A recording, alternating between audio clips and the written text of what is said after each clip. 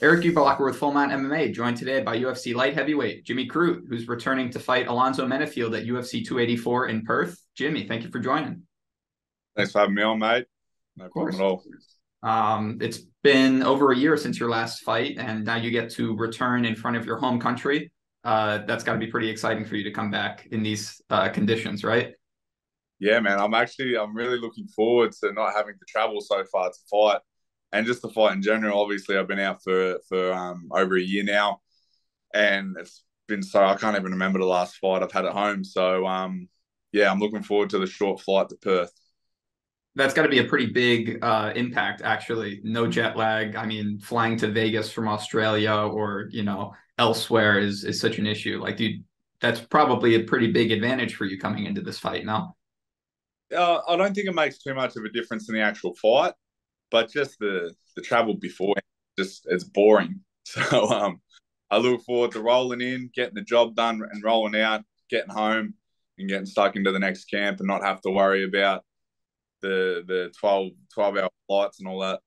Of course. Well, I loved the last interview that we did. You really opened up about the layoff, taking some time off to heal your mind and your body being the best thing for you. How do you feel now that you have a fight booked, that you did have this layoff, that you did get to rehab the knee, get your mind right? How are you feeling with this fight coming up in February? Honestly, mate, I feel like a different person.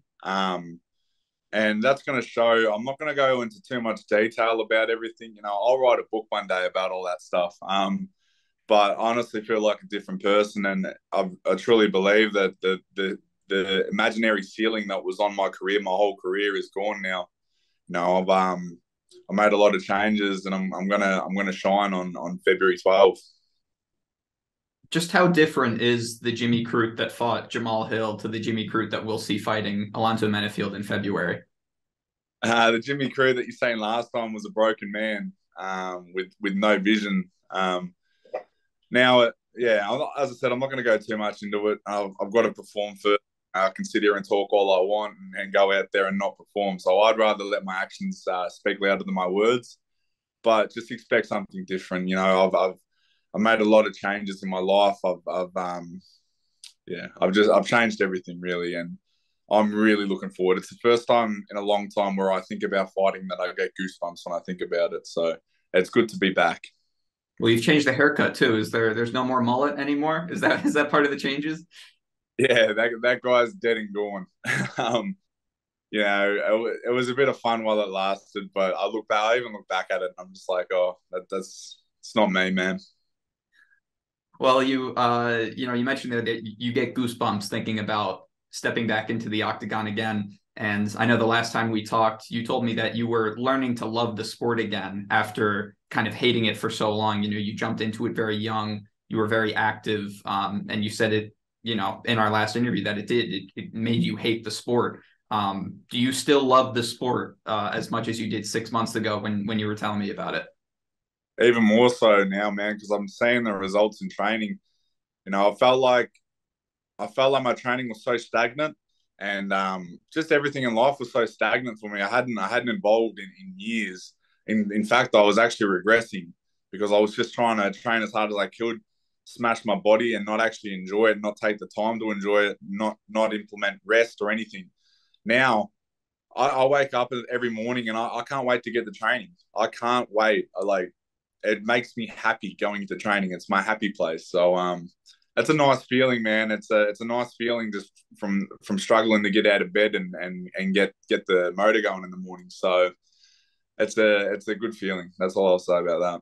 Yeah. Why do you think that shift happened? Is it because you kind of had this time to rest and you're being, I guess, smarter about training and resting and things like that? Like, how did the shift happen? Yeah, so it's definitely the forced time off. I wanted to have time off after my last fight. I told myself and I told my team that I was going to have time off, and then as soon as the UFC offered me a fight, I said yes like an idiot. I didn't stick to my word, and then the knee injury happened in training. So I think that happened for a reason to force me to have time off to take a really good hard look at myself. Um, and address a lot of things that I was just avoiding, not even in training and not even in my life, but like deep down inside of me, like go face my demons sort of thing. And once you do that, you set yourself free.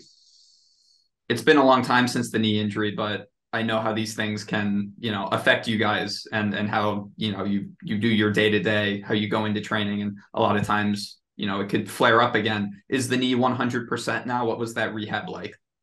My knee is better than before my knee, my injured knee, my right knee is better than my left knee. So I've got to start working on my left knee now. um, yeah, no, it's fine, mate. It's better than it's ever been. In fact, like I blew my ACL out a few years ago now, and it's better than before I did it the first time. So just all these movements that I never used to be able to do. I'm obviously taking my rehab and everything seriously. I'm still working on it every single day, even though it's medically cleared. And yeah, obviously I've had a weakness in my knees my whole career, so I'm just gonna keep those quads and glutes strong and yeah, look after my joints. When you hated the sport, were you still watching it actively? No, I'd tune into it. I didn't hate the sport.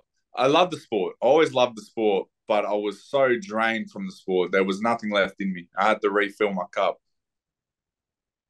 I wouldn't say I always loved the sport. It was always the thing that I wanted to do, but I just had nothing left in me. I given all.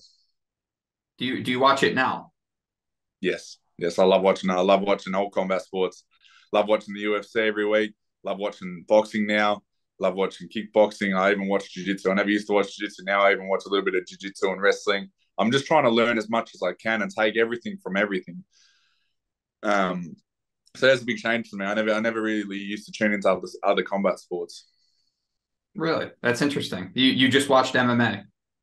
Yeah, Do you think that's helping you now kind of evolve your jiu-jitsu game and some of the other combat sports that you weren't really watching? Like, do you think that that's actually made an impact in your training? 100%, man. There's a reason why all these other sports do different things, and there's a lot of things that, like, say, boxers or kickboxers, jiu-jitsu guys that they're doing that isn't really implemented in MMA yet, and it's just because people haven't figured out how to cross it over, and they sort of just write it off. But man, there's so many things you can learn from other sports, even non-combat sports. But just watching the way the human body can move, it's there's a lot of things you can implement. Yeah, absolutely. I want to talk a little bit about this matchup because when I saw this get announced, as a fan as well, I was pretty excited about it. I mean, have always been a very talented fighter in the light heavyweight division, and Alonzo Menifield is one of the scariest looking guys in the light heavyweight division. He's enormous. He has knockout power. How did this fight come to be, and what do you think of him as the guy that you're making your return against? It's actually I'm really excited for this fight, man, because as you said, he's a scary looking dude, and it's hard not to get hyped up for it, But I think it wouldn't matter who I'm in there with. I'm gonna respect whoever I'm in there with. I know at this weight class that anyone can put anyone out, so I've got to be on my game against anyone. But it is an added bonus when you look across the cage and the guy looks like Alonzo Menifield. But I'm really excited for this matchup, man. The UFC I just basically said to the UFC, give me whoever you want. I don't care. And they came to me with Alonzo after a few mismatch opponents and not mismatch opponents, a few opponents that couldn't make it or whatnot. And I just said, yeah, I love that matchup. And I think it complements my style really well. It's going to push me in training. I know I have to be on my game, but when we step in there, I think you're going to see that I'm on a different level to this guy. Yeah, I was going to ask you about that because your last couple fights, you were fighting guys up the rankings. They were clearly you were kind of the guy moving up the ladder. Now you're fighting an unranked guy who is probably trying to move his way up the ladder as well. It sounds like you love the matchup. It didn't really matter to you, but was there any hesitance from you to take a fight with somebody out of the rankings? Mate, as far as I'm concerned, when we sign that contract, my ranking goes and it goes to the middle of the octagon and we fight for it. It's the same, I think, like world title fights. When they sign the contract, there is no world title. They're not the champion anymore. They're fighting for the world championship. And I think that's the way I'm going to look at it going forward. Well, I don't even know what I'm ranked, 13 or something. I'm not ranked 13 anymore. That ranking is in the middle of the octagon, and me and Alonzo Menifield are going to go fight for it. And I don't see myself above him. I don't see him above me. We're just going to go fight and see who the better man is. What do you think that fight's going to look like in Perth, in front of the full crowd? Ooh, it's gonna look like a good display of skill on my behalf. Alonzo's going to bring his own game, I'm sure, but I think he's going to be very shocked at what he prepared for and what he's getting. Mm-hmm. You're not somebody that's used to being on, a little bit of a losing skid. You had 2 losses in your last 2 fights. Obviously they're both top 5 light heavyweights now. Do you feel any added pressure in this fight since this is kind of a new situation for you? Mate, as far as I'm concerned, I'm making my debut. That person doesn't exist anymore. The person you seen in December last year, he doesn't exist anymore. I'm making my professional debut in this fight. Everything in the past, wins, losses, I'm not carrying them with me anymore. I'm starting fresh. You mentioned that you obviously have been watching the sport more recently. So much has been happening in the light heavyweight division, in the top of it, with Yuri Prochazka getting injured and relinquishing the title. Now Jan Blachowicz is going to be fighting Magomed Ankalaev for the vacant title. I mean, have you been keeping up with all this? What are your thoughts on what's happened? Yeah, obviously it's pretty devastating that Yuri and Glover's off, but I think the 2 next best guys in the division are getting the crack, which is awesome to see, and I'm happy for both of them. But I do pay close attention now, and I never used to pay close attention to what was happening at the top of the division, simply for the fact that I didn't believe that I could get there. Now I pay attention to every title fight. I look at the guys fighting for the title and I match them up against myself. And for the first time in my career, I know I'm there. I know that I could fight for a world title tomorrow. So it is, it's a great fight. And I am looking forward to watching it. And I respect both men. It's going to be a good fight. So. Absolutely. Well, we're approaching the end of 2022 right now. You'll be fighting pretty close to the beginning of 2023. I'd love to know, when 2024 rolls around, we're looking about a year ahead. Where do you want to see yourself? Where would you like to end up and be like, this year was a success for me? I just want to be active, man. The one thing that I don't know. I just wish I could have been more active in my career, and now's the perfect time for me to start being a bit more active. I think I'm gonna stay fit all year. I'm gonna take every opportunity that the UFC give me, and if I can squeeze in 4 fights next year, get on a 4-fight win streak, that puts me in a really good position for the following year. So I just want to be active, man.